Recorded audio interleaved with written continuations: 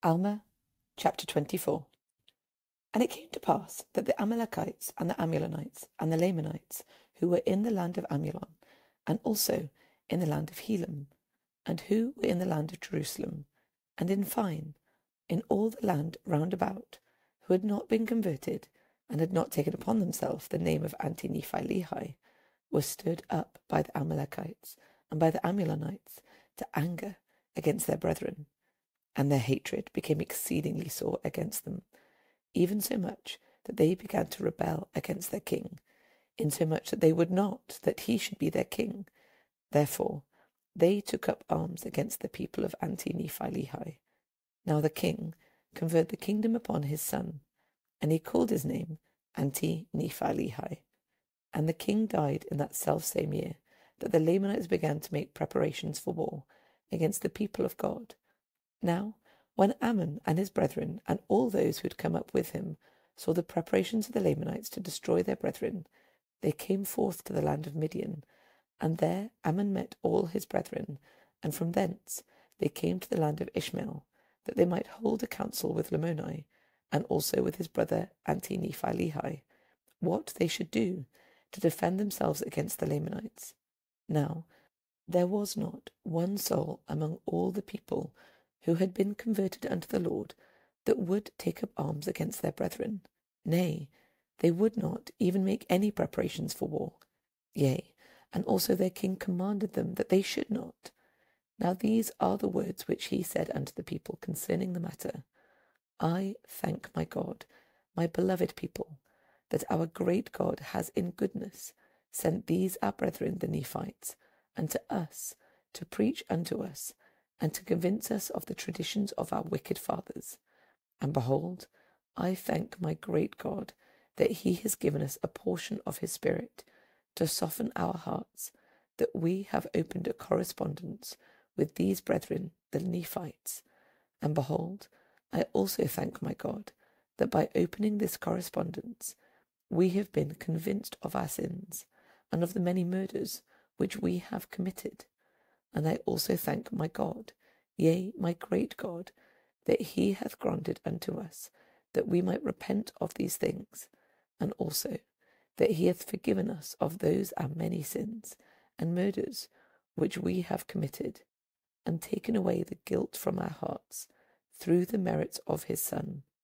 And now, behold, my brethren, since it has been all that we could do, as we were the most lost of all mankind, to repent of all our sins and the many murders which we have committed, and to get God to take them away from our hearts, for it was all we could do to repent sufficiently before God, that he would take away our stain. Now, my best beloved brethren, since God hath taken away our stains, and our swords have become bright, then let us stain our swords no more with the blood of our brethren. Behold, I say unto you, nay, let us retain our swords, that they be not stained with the blood of our brethren. For perhaps, if we should stain our swords again, they can no more be washed bright through the blood of the Son of our great God, which shall be shed for the atonement of our sins. And the great God has had mercy on us, and made these things known unto us, that we might not perish. Yea, and he has made these things known unto us beforehand, because he loveth our souls, as well as he loveth our children. Therefore, in his mercy, he doth visit us by his angels, that the plan of salvation might be made known unto us as well as unto future generations. Oh, how merciful is our God! And now behold, since it has been as much as we could do to get our stains taken away from us, and our swords are made bright, let us hide them away, that they may be kept bright, as a testimony to our God at the last day, or at the day that we shall be brought to stand before him to be judged, that we have not stained our swords in the blood of our brethren, since he imparted his word unto us, and has made us clean thereby. And now, my brethren, if our brethren seek to destroy us, behold, we will hide away our swords, yea, even we will bury them deep in the earth, that they may be kept bright, as a testimony that we have never used them at the last day. And if our brethren destroy us, behold, we shall go to our God and shall be saved. And now it came to pass that when the king had made an end of these sayings, and all the people were assembled together, they took their swords and all the weapons which were used for the shedding of man's blood, and they did bury them up deep in the earth. And this they did, it being in their view a testimony to God, and also to men, that they never would use weapons again for the shedding of man's blood. And this they did, vouching and covenanting with God, that rather than shed the blood of their brethren, they would give up their own lives, and rather than take away from a brother, they would give unto him, and rather than spend their days in idleness, they would labour abundantly with their hands. And thus we see that when these Lamanites were brought to believe and to know the truth, they were firm, and would suffer even unto death, rather than commit sin. And thus we see that they buried their weapons of peace, or they buried the weapons of war for peace.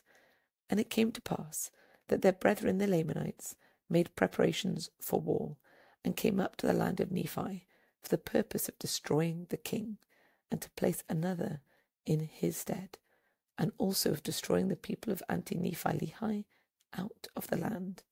Now, when the people saw that they were coming against them, they went out to meet them, and prostrated themselves before them to the earth, and began to call on the name of the Lord.